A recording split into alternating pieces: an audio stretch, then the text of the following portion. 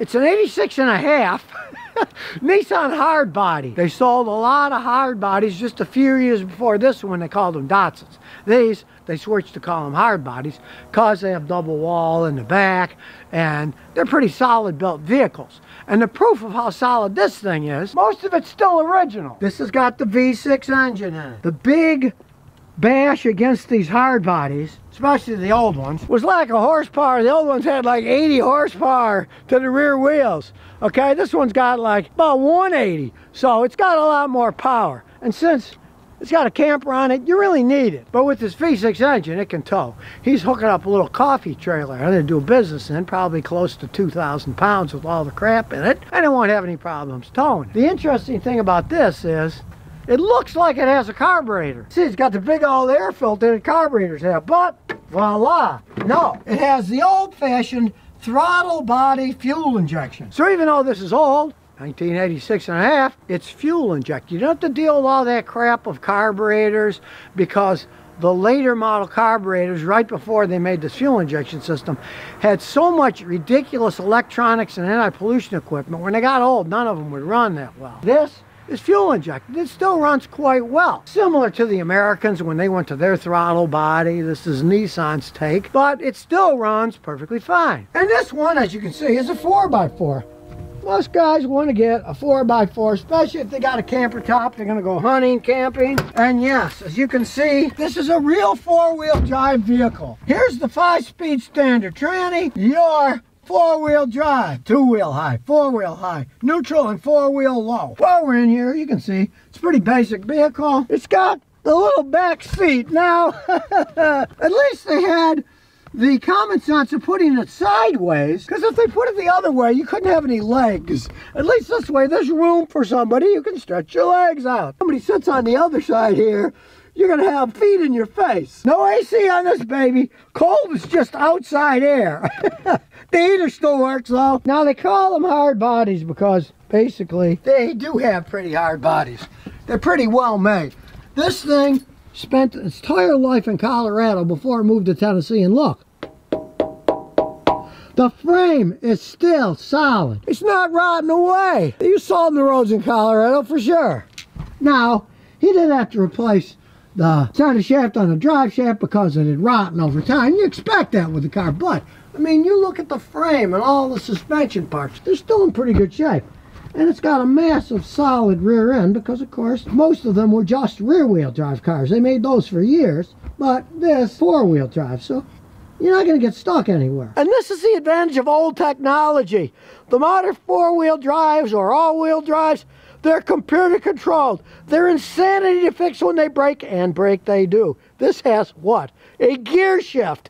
You can't make it any simpler than that. Two-wheel high, four-wheel high, neutral, and four-wheel low. You don't have to worry about, gee, it won't engage. Well, you're grabbing it and engaging it yourself. No computers, no electronic motors. Simple stuff that could last forever if you take care of it. And yes, old technology means you got to work more because it's got the lockers here. When you put it into four-wheel drive and want to use the front, you got to lock them and unlock them. It's not that big of a deal. Realize the modern ones, again, it's all done by computers and servos. They break. They cost a fortune to fix. This is a very simple system. And then people say, in my new one, I just push a button and it goes into four-wheel drive, blah, blah, blah. Yeah, when it works. And I mean, hey, if you're going in four-wheel drive and you're going into rough terrain, it's probably a good idea to get out, put the lockers on, and look around and see what you're looking at. Don't just push a button and go flying into the wilderness. You might go flying off a cliff if you don't watch it. Now we'll go back under the hood. It's Nissan's V6 engine. They made millions of these things. As you can hear, touch right up. Now this one idles a tad too high because somebody fiddled with the screw on it, and it's a throttle body. You're really not supposed to mess with that, but you can see how smooth the engine is. It doesn't make much noise other than the fan whirring, because yes, it's got a mechanical fan. There it is. Again, we're talking simple mechanical reliability. Instead of an electric fan, a mechanical one that runs off a fan belt. Yes, they get slightly worse gas mileage maybe, I don't know, a quarter of a mile a gallon at most. Hardly anything, really. It's just simplicity. The stuff can last a long time. It is just more long-term than any electronic stuff. Electronics are always going to break. Physical stuff can last forever. And yeah, the front bumper could need a repainting, but interestingly enough, when you get to the back, the chrome still is in decent shape. Bring back the days of chrome. And since it's got a top, we'll look inside. There's an awful lot of room inside here. And like I said, they call them hard bodies because they have double wall construction in here. These things are solid as can be. Of course, these aren't the original rims, but they came with a vehicle. But the tires have kind of a funny story. When he bought it originally in '98, it had the famous exploding Firestone tires on it. So he got money in the settlement and he replaced them with much better tires. He used the Goodrich TAKO tires on it, and they lasted quite some time, but he doesn't drive it that much, so he wanted to get them rotated a while ago, and the guy said, I'm not rotating those tires, they're all dry rotted, which of course they were. Then he replaced them with these, but he did get rid of the exploding Firestones before they exploded while he was driving down the road. Close the hood, take it for a spin. And sure, the dash ain't what it used to be, it's all cracked up, but it's a hard body. These 6 cylinders, they still work. No horrible rattling noises or piston knock. Still runs great. Nissan Hardbody with a camper on it. High up in the air, 4-wheel drive. Sure, it rides kind of like a boat, but that's how these old pickup trucks ride. And the brakes, we had them on. They work perfectly good. Got a little bit of pull to the left, but I mean, hey, it's old. And sometimes when you turn the power steering, it kind of sounds like a goose honking away, but it still works. It still got power assist. There goes the goose honking away. No, it's by no means a drag race truck, but here we go, our little drag strip. Let's see what it can do. 1, 2, 3. Not exactly awe-inspiring, but it gets down the road. And with the 4-wheel drive ability, you're not gonna get stuck in this thing. Oh, the gears work perfectly fine. We'll put it in 5th gear. No problem getting in gear, smooth shifts. Fine old truck for cruising on the countryside or going into the countryside with the 4-wheel drive. Not that many of these left to buy, but hey, you never know. You might find an old barn find.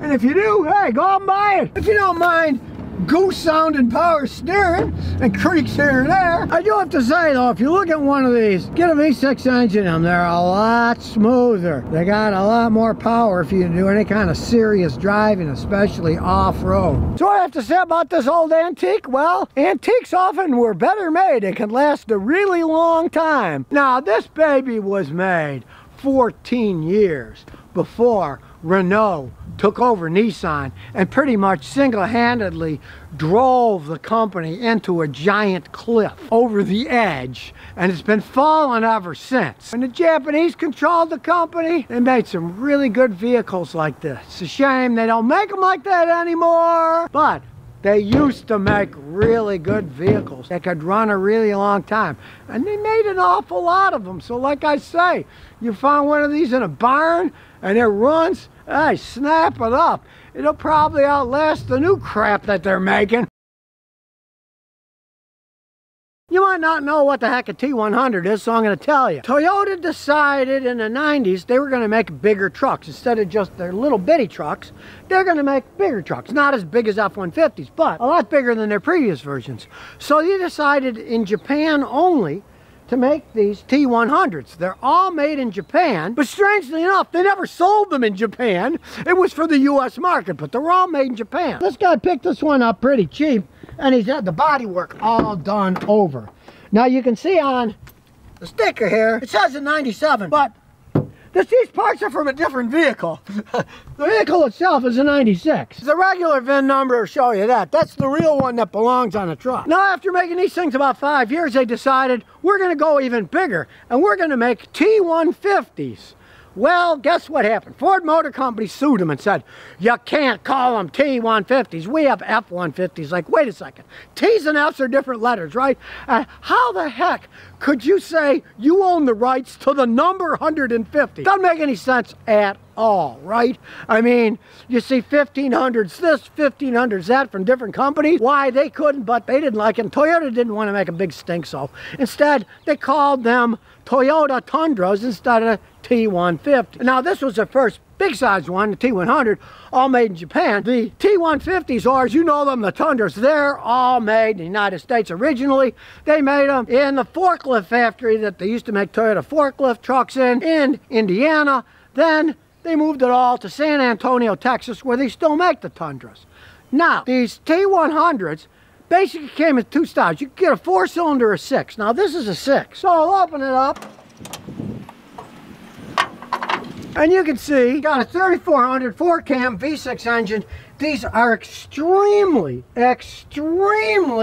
reliable engines. You can see he's had a timing belt changed in 2008, and now it's 237,000 miles on it. It doesn't burn any oil. Now, if you are looking at one of these and you want a configuration like this, this is a 4-wheel drive one. You really want to get the V6 engine. They did make them with 4-cylinder engines, just a little bit too underpowered. This one is perfectly fine. It's not a race truck, but you're not going to get stuck with a 4-wheel drive. These engines can basically run forever. And you can see it's still got the original power steering pump and the original air conditioning compressor, and yes, it still blows cold. It's a Toyota. That's why they decided to make these trucks.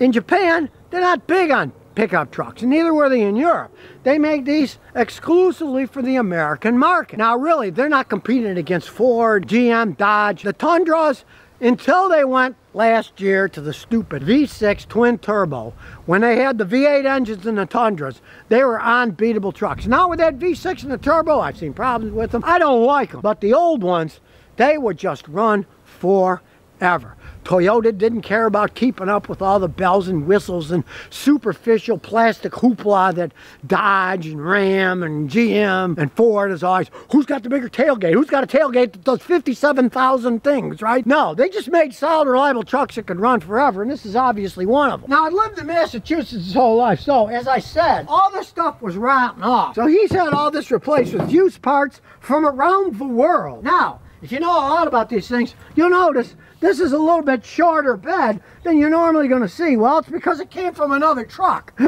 And it was put on this truck because the other one was all rotten off. But as we look under, we will see, check it out.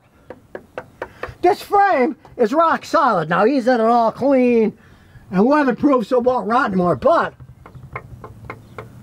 this is a 1996. This was a long time before Toyota trucks that had rotten frames. My son had a Tacoma, it had a rotten frame. A lot of people have brought me Tacomas and Tundras that did have some rotten frames. The salt would eat them up. For some reason, Toyota originally put a pretty good coating on it, but then for a few years, they did a crappy job coating it, or they used the wrong kind of coating. I don't know. Maybe they tried something new and it didn't work. And a lot of the frames rotted. This thing is rock solid. Normally, you're not going to have to worry about a 96 having a rotten frame. Always go in there and check, but you can hear this thing is rock solid. The reason that the other parts had to be replaced because the fenders and stuff are all bashed in, then they rust, and that's a lot thinner, not coated as well as the frame. The frame's what you worry about. As he found, you can get parts for these things all over the place. It's a Toyota. He went all over the place, got that nice little top for it too, used for 500 bucks. And interesting enough, it's just tall enough that he can get his 4-wheeler in there. And he said, they don't leak. It's totally sealed, it doesn't leak when it rains. He did buy fancy wheels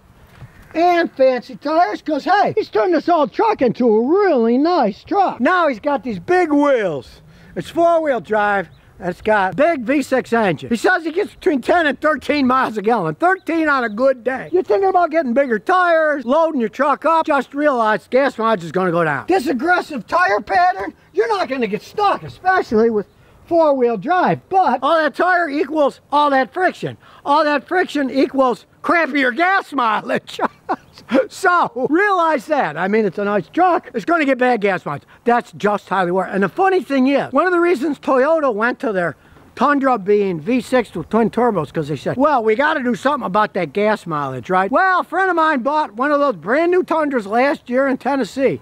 You know what he told me? He said, I'm going to get rid of this truck because it gets horrendous gas mileage. He used it to tow his business, which is like a taco stand, right? So he spent all that money on a brand new Tundra that had the V6 twin turbo that they say gets great gas mileage. He actually got worse gas mileage than he was getting with this old V8, because when you're pulling weight, you need a lot of torque. So he bought this nice truck. He loved the look of the truck, but he said the gas mileage is horrible on the thing. And Toyota said, oh, there's nothing we can do. We looked at it, it's fine. They don't get the rating that they say they do when they're towing, just like the BS of Ford and their F-150 Lightning electric pickup, where they say, oh, it can go 200 something miles. Yeah, I saw a guy tow his boat 90 miles and he was almost completely out of electricity. So don't listen to any of those ratings. You need to tow, to pull. You want a big V8 engine, right? And in this case, these never came with V8s. It's the T100, the T150s that they actually never produced but called them Tundras. They came with V6s in the beginning and V8s.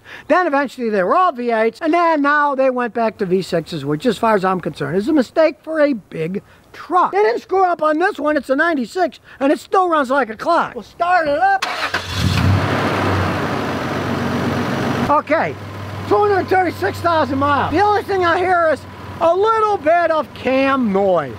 You're always going to hear a little bit of cam noise on an engine with that kind of mileage. Doesn't burn oil, runs perfectly fine. He changes the oil regularly, takes care of it. These things can last forever. Now we'll see if it makes a liar out of me as I hook up the scan tool. Now I'm trying out this new X-Tool scan tool. They gave me one before and it had a lot of problems, and they admitted they had bad software. So here's a new one with upgraded software. Technically it's called IP 819 TPMS diagnostic system. And here we go. It's ramping itself up. Now this isn't old, it's a 96. We're gonna have to do it manually. Put the data in manually because it's too old. There's no auto reader that's gonna read something this old. Communicating is gonna be pretty slow. These old vehicles are a lot slower. The computers are much slower than the modern ones, but they still should give us some decent data. You can see by the flashing green light, it's working, it's sending information out. It's only 66% done now, but it's old and slow. Just like me. While we're waiting for the slow communication, check out this little garbage can. It's cool, look.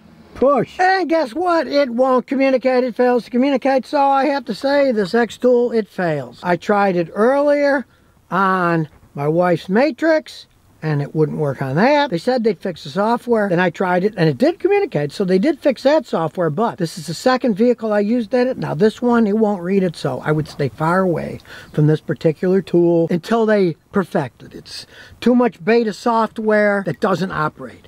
It went the whole way through the whole system, and then it says fails to communicate. So we'll get something better. We'll get an oldie that I know is gonna work. So I get my dirty old Innova. You can see paints on it and everything, but let's plug this baby in. Plugged in the same part, lit up, and you can see this is auto linking. So we will do, if there's any trouble codes, not checking out the data, we'll start her up. And you can see no powertrain, DTCs, or freeze frame data. It doesn't have any trouble codes. And now we'll look at live data. We'll start her up. Check it out. Short-term fuel trim is 0%. Okay, as you can see, this thing's got 236,276 miles on it, and the short-term fuel trim is 0, meaning it's running perfectly. Ignition timing's good. The airflow sensor's good. Ooh, the short-term fuel trim went to 0.8. So it's going between 0, 0.8. Every once in a while, it bounces to -2. It's still hardly nothing on a vehicle this old. Close the hood. Take it for a spin. The four-wheel drive system is all manual. No electronic crap, you pull it in gear. Of course, there's no backup camera, but hey, it's a pickup truck. Now, he did go a little bit too big on the tires because you can hear them. They're rubbing a little. Sometimes you put too big tires on, you're gonna rub when you do a big turn. So I'll try to keep away from doing big turns here. It's a truck, so it's only gonna go over my bump here relatively easily.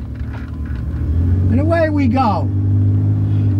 Four-wheel drive, nice and high up in the air. It is an old truck, it's a 96, right? It's got a solid frame. Now, of course, it's not gonna be the smoothest riding thing in the world. It's an old truck. And it's lifted, and it has gigantic tires in it too. So it still runs perfectly fine, but it's not gonna be smooth riding like the more modern ones are. We come out to deal with Friday afternoon traffic. Here we go. We'll look around. And here comes Friday traffic. Everybody in Newport gets off early on Friday. They're rushing to get a drink or something. Look at them all. But it looks like there's an opening. So here we go. We'll step on it. engine still hums. Do you see that smooth shift? This thing may have 236,000 miles on it. Still shifts like a dream. Engine still got about the same power it had in the beginning. Mind you, this is kind of a Frankenstein truck, because like I said, it's got a different bed on the back, different side. It's even got a somewhat different cab on it too, because a lot of the stuff had rusted up from being hit and the salt on the road eating up, but it did not touch the frame. Like I said, the frame's still solid as can be. And he was smart. He had it all cleaned off and then coated and rubberized so it won't rot in the future. Okay, it's got all this mileage, but how does it idle? Well, there's a V6 that's still smooth, extremely smooth. Filming one-handed, so I don't want to corner too fast. Plus, that tire will rub some because he's got a little bit too big tires on it. As you can see, he's added his own little camera here so he can see front and back. There it is. You can easily add this stuff yourself. Why buy another vehicle when you can buy a camera? It was Toyota's first attempt at making a bigger truck. And considering that this 96 is still running like a clock, I'd say that they did a pretty good job the first time. If you do want to get one of these, I do advise getting the V6 engine, not the 4, especially if you're going four-wheel drive, if you want to tow anything. Now you know what a Toyota T100 is. A little history lesson, but history that's still going down the road.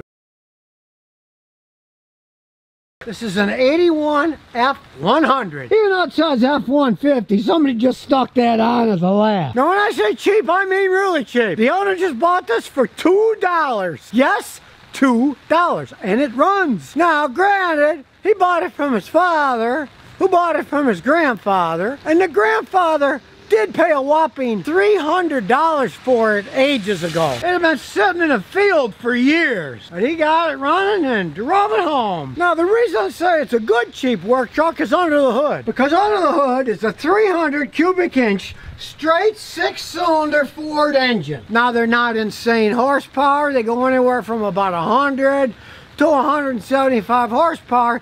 But they got a lot of low-end torque for pulling stuff. So much so that Ford actually put them in dump trucks. You see them in all kinds of things. Wood chippers, dump trucks, you name it. Well, this one is an F100 truck that it came with in 1981. And check it out.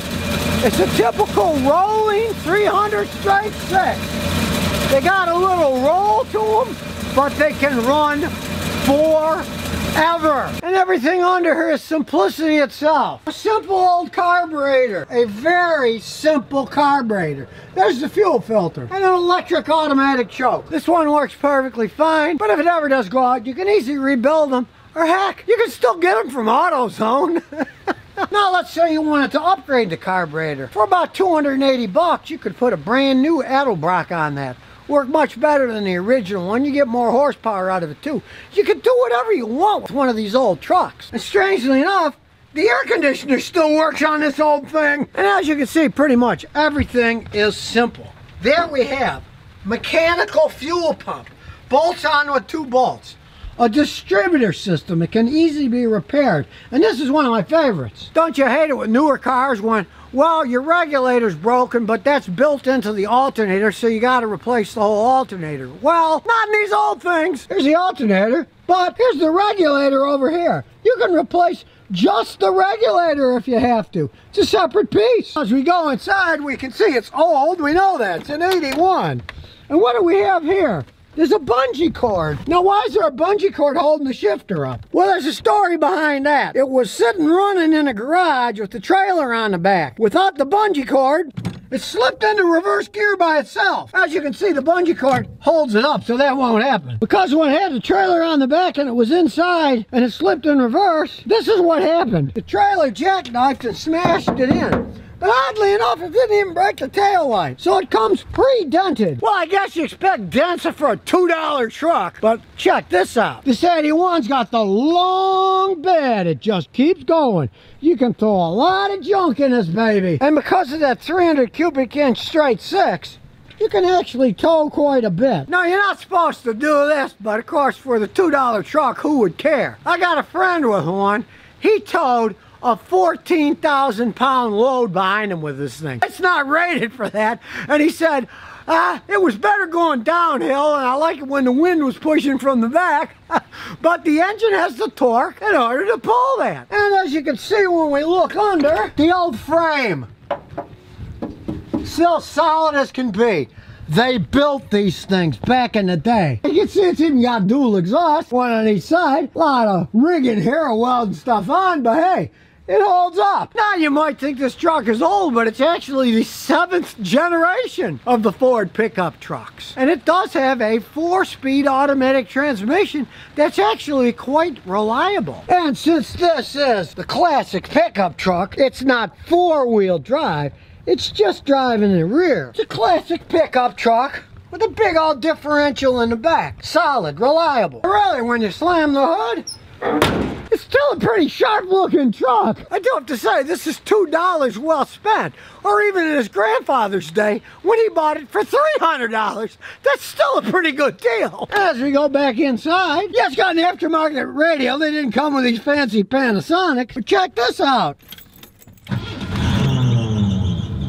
Needs fan belts, but check it out. The power windows still work. Now they go down a lot faster than they go back up, but they do still go back up slowly but surely. And really, just listen to that engine. Hey, this thing's already gone at least 150,000 miles. Because in the old days, the speedometers only went to 99,999, then they go back to 0. So it's got either 150 or 250,000 on it. And yeah, when you put it in drive, it shakes a little bit. You get a little vibration here or there. You can feel the cab shaking somewhat. But really, it's a penultimate work truck. You don't care what happens to it. As previously mentioned, it comes pre-dinged from the trailer swinging along. It also came with junk already in the trunk, or the bed I should say. And the wheels and rims are certainly worth the $2 price. And it's something no modern pickup truck has. The class of being an old Ford pickup truck that's still rolling down the road. You can't buy that. So if you never want to miss another one of my new car repair videos, remember to ring that bell.